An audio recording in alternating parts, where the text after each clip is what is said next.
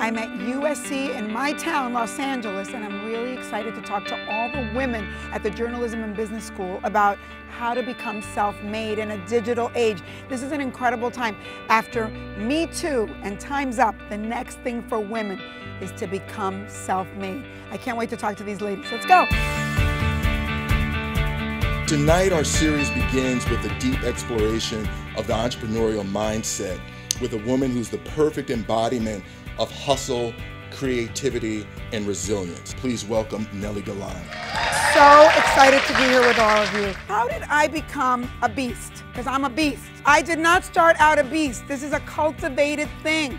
Living in a platform economy where people create their own platform. If you do the same thing everybody else does, it's not going to go as quickly as if you go deeply into your pain.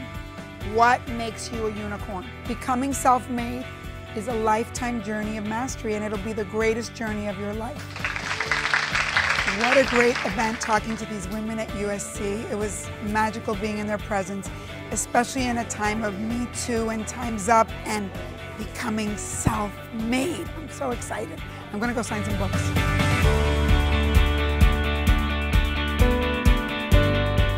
I really enjoyed her point about choosing yourself first.